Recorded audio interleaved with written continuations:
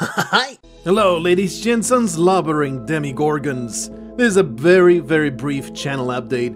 I feel like the variety has gotten out of control. I feel like I'm spinning my wheels with all the games that I'm playing, so I've decided that I'm going to play one game at a time until it's done, starting with Celeste, so you can look forward to that being the video schedule. Don't worry about the Spelunky videos.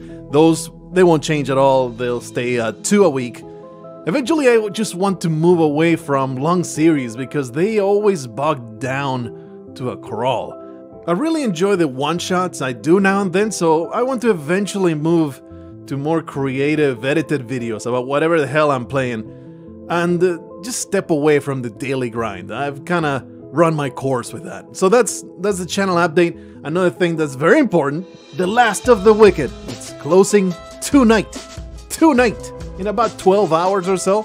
So it is your last chance to get a signed book or this edition of the hardcover. I'm eventually going to make another hardcover available, but it will be a completely different cover that I've been working on. So if you want this version of it, most exclusive version of it, it is the last chance you got, next 10 hours or so. It's the story of Meredith, an incompetent witch struggling to make ends meet.